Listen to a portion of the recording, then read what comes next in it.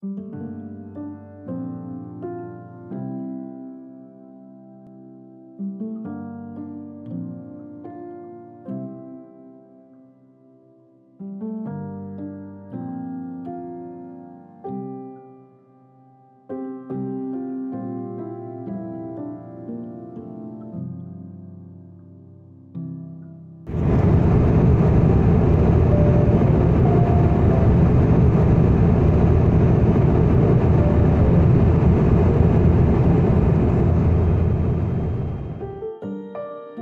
first impression of Finland was a rather dark and cold one. I had come to Finland for interviewing and I didn't have much time to see the country. Soon I would travel a lot more to Finland.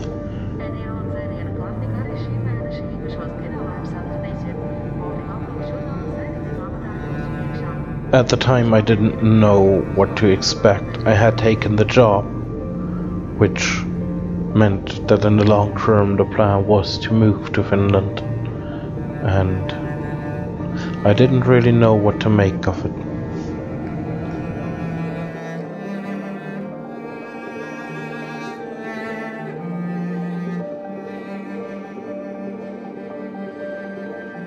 The next trip would be at the start of summer, showing me days in a length that I've never seen before, and nights that would be as short as 4 or 5 hours, which caused euphoria and energy in me that I had never seen before.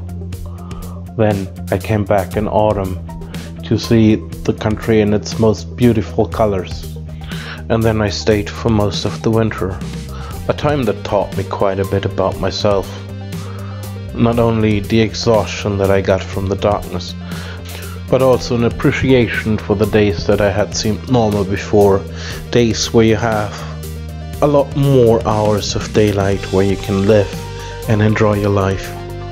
Even more so when spring came and demonstrated how euphoric just a bit more sun is making you. And then when I had to leave, I really didn't want to.